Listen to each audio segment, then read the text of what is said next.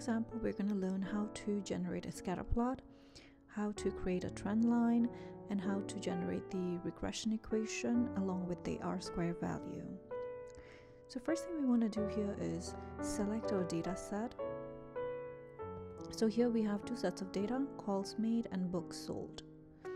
So calls made will be our X variable and books sold will be our Y variable.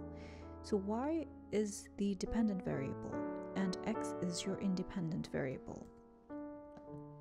Now the idea here is, using the regression equation, we are trying to predict Y. Y represents again books sold. So in order to generate our scatter plot, we first select our data set. Then I'm going to go to the insert section and select scatter plot. Once the scatter plot is generated, you can click on any dot, right click, and select Add Trend Line. The Format Trend Line option will open up on the right hand side. All you want to do is scroll down and select Display Equation on Chart, and the other option below it, which will be Display R-square value on chart. Once that's done, you can close it.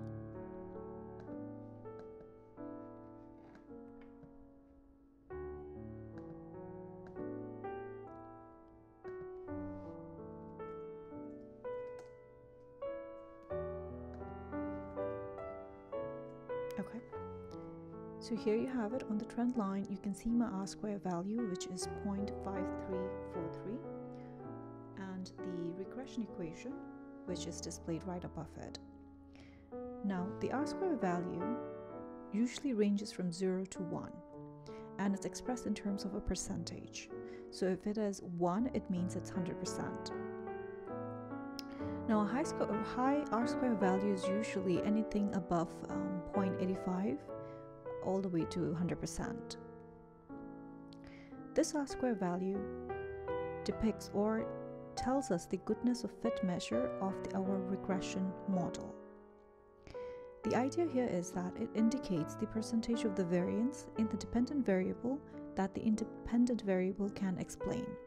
So in this case, there is a 53% chance of this variability being explained. So again, here we are trying to predict our Y variable, which is books sold, by using our independent variable, which is calls made. And you can also do this check by looking at the axis. So you can see here on the x-axis, our calls made data is displayed, and on our y-axis you can see the books sold variable being displayed. So this is a quick and easy way to generate the trend line and to generate the R-square value and the regression equation.